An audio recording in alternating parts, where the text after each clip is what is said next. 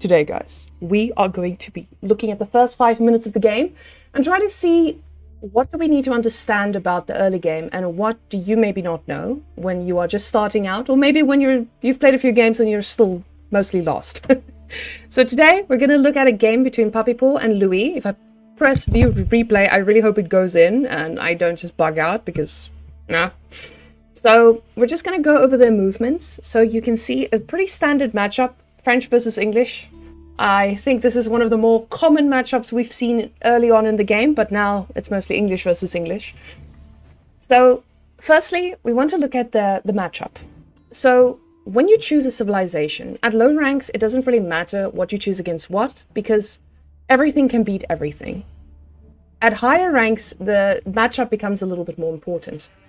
Now, let's quickly go to caster mode so we can see what he's doing. All right. So you see, instantly Puppy Paw takes all his villagers. Let me just go slower. So Puppy Paw instantly took all his villagers and put it on sheep because he wanted to then click 1-1-1 away to do other things. So as French, as we can see here, he leaves 3 on food, he uses 1 for the mill, and he sends 2 to the gold. So this is not a build order video, so you don't need to understand it too intensely, but every civilization has different amounts of villages that you want to put in different places. And it's just easier to grab 6 at the beginning. Now we're going to see Louis. He's going to get 7 villages. Let's speed this up. He's going to get 7 villages on food. And then the next thing he's going to do, he's going to rally the next villager onto gold. Where's his gold? There's his gold. Because his English... Okay, never mind. He made his house here. I was a little bit confused there. This is quite unusual. Let's quickly just switch over here. To take 1 from food to build a house. This is not super efficient from what I know. You would rather take your villager that you're rallying all the way to gold to build a house right next to it. But again, not an English build order. So these guys are building, like as you can see, Puppy Paw building his house close by. This is something that anyone can do because he's not building the house over here because this means the villager needs to run all the way here and run all the way back. Mining camp, something very important for those silver and under, next to the minerals. Don't try to capitalize.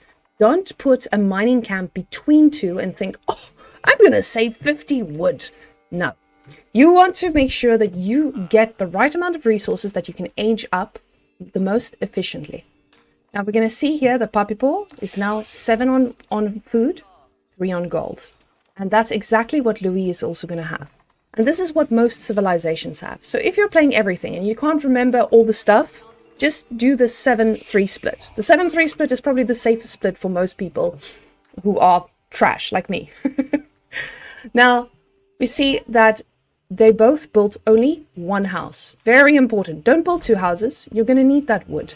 So you see, Puppy Paw now is on 15 wood, which is not really enough for anything else that he needs to build. But with English, you always have a little bit of extra wood. So he will be able to make a lumber camp. Now, when you play a civilization where your wood runs out, you will go for the trees right next to you. You just make sure that you chop down these trees. So let's quickly look at what they've decided up until now. So both of them, as you can see, these resources are going up more or less at the same time. Here, we see that Louis is ready to age up. The moment he has 400, 200, he ages up. So he ages up with 3 villages. You can age up with 3 or 4, depending on what rank you're at and how fast you want to age up. But don't send all your villagers. Keep your food villagers on food, as you can see. He took 1 from food, but he took 3 and put them on here. And now you can see he's also going on wood. On this side, though, we can also see that Puppy Paw is aging up now with the School of Cavalry, as French does. But you can see he's aging up with 5. 5 is fine. The reason he's doing it with 5 as well is because he wants to get knights out. French is a very aggressive civ, especially in feudal age. So you need to make sure that you get a lot of damage done early on, because the knights do fall off once the other civilization gets spearmen. But again, not a guide order. I just want to explain what they're doing. Again, you see he leaves these 3 on gold. He leaves the 3 on gold because French needs to use or to get knights. Louis, on the other hand, leaves 3 on gold, not because of getting knights or any units that require gold, but he's most likely going to get upgrades. So you can see he's getting wheelbarrow right now. So he's getting an upgrade because we've had the resources. If you accidentally overmine, if you accidentally get too much gold, you didn't move your villages in time, go get an upgrade. This one is 50 gold. Get an upgrade here. This one is 100 gold. You know, if you are going to get raided, you might as well get textiles, you know, get something. But we can see Puppy Paw also went for wheelbarrow. So he got that extra gold and he delayed his age up just so that he can get wheelbarrow. Wheelbarrow is something that makes your villagers run faster and carry more resources, which is quite important if you're going to have to chop away from your base like these guys. They're trying to get the wood now, but he's not sending them to this wood because this wood is further. And that's what these guys are consistently doing without even thinking about it. Now you can see that Puppy Paw is making a knight while Louis is making one longbowman. Now, I want you to notice the split between these resources, because we're just analyzing the first 5 minutes, maybe 6, we'll see. 5 villages on food here. Now, from what I'm taught, you need 7, but Louis is very, very good at this game, so we will trust his instincts as well. And you can see he's putting 11 on wood. The reason we put 11 on wood is so you can consistently produce these guys. We want to make longbowmen. And you can see that they're doing this thing next to the gold. These little stickies. That is the Q from English. They basically make the sticks so the knights don't come in and stop the gold mining. Because when Puppy Paw sees the gold mining, he's going to be like, hey, what is this? Are you going for upgrades? Because when English stays on gold, English has 2 choices. They can either stay on gold, get upgrades, or they take these gold villages and they take them over to stone. So you get your second TC. So this is either going to be a feudal aggression, which Puppy Paw has to react to. He has to make sure that he has enough units to deal with this, with the consistent gold that he's mining. Because you can see he gets another upgrade. He's like, I'm getting upgrades. I'm going for the economy. On the other side, we see Puppy Paw is making a second knight now. And Louis stopped making longbowmen. So he moved 2 away from the wood. And we'll see why now. Oh yes, because they're building a barracks. And now we see he's rallying his villagers onto food as well. So he wants to consistently make units. You see, the TC is never idle. The TC will always make villagers. These guys, he's always going to split them. But one important thing that's very different between them and us is that they don't have unspent resources. Wait, where's the attack? There's the attack. Okay, so now Puppy Paw is going to come in. But let me just slow down. So, resources. All his resources are being spent. He doesn't chop 100 wood too much. When he sees, oh, I have a 100 wood, he goes and he makes a military building.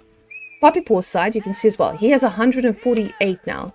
So that means very soon, he's also going to make another military building, or just a blacksmith to get upgrades. So consistently get rid of your resources and you'll be fine. Now, you can see these guys have to run quite a far way. So you can even build another lumber camp over here. Every 2 blocks, it's worth it. Because at low ranks, I know we like to make our villagers run. It's not efficient. Just make another lumber camp. And don't take all of them. Just take like 2 and make a lumber camp. Now we see the knight is going to go in. Because like I said, with French, you need to find early damage. Because knights do fall off if they don't get a lot of damage done. And you can see that knight is taking quite a beating now. And now at the same time, he's sending his knight up top. And he's trying to attack 2 places at the same time. But he turns around the moment he sees these palings. Because he knows he's going to run into them. His knight is going to get stuck, take a lot of damage. And he might even lose that knight. So he gathers back up. And he takes his other knight and he's deciding what to do next. He might just bring these 2 together and run through them. Because 2 longbows, they're not going to stop 2 knights. So, because of that, we see that Louis is making spearmen. He's making spearmen because he knows he needs to defend against knights. One by one. So now the knights regather, and he's like, hey, let me show you what they can do. And now he goes behind the palings, and he tries to attack the villagers that way. Now that villager just died. If Louis had this upgrade, this specific one, that villager wouldn't have died. He would have stayed alive, because they can take 3 shots then.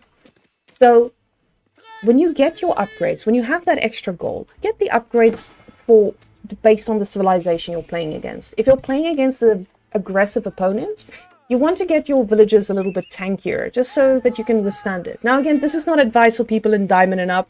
This is just trying to understand what you can and can't do, especially for us lower ranked people. So the knights got their damage, they got a villager, and they're like, all right, boys, we're heading out. We're gonna regroup.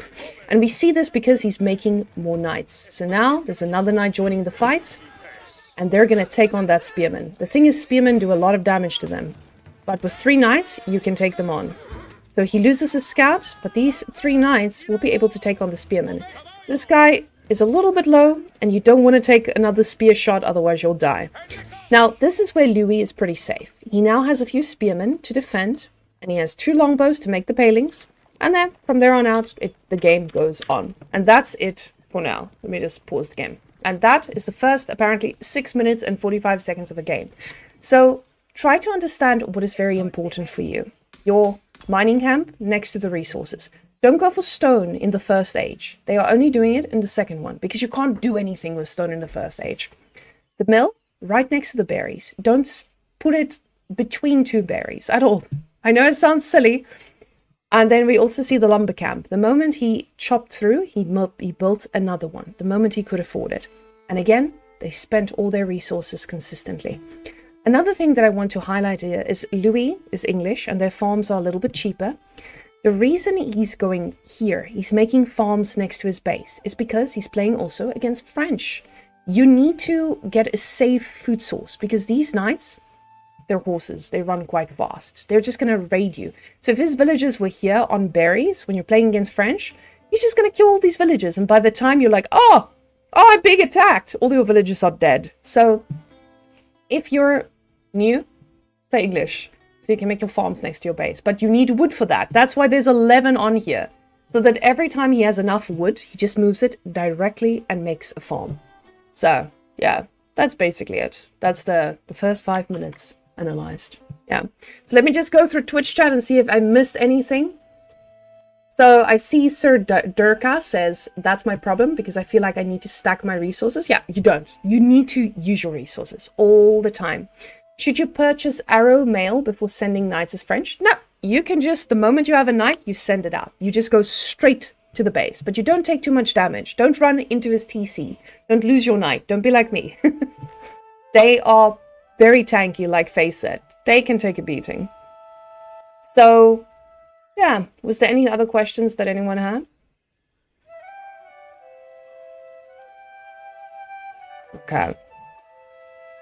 So now we can clap.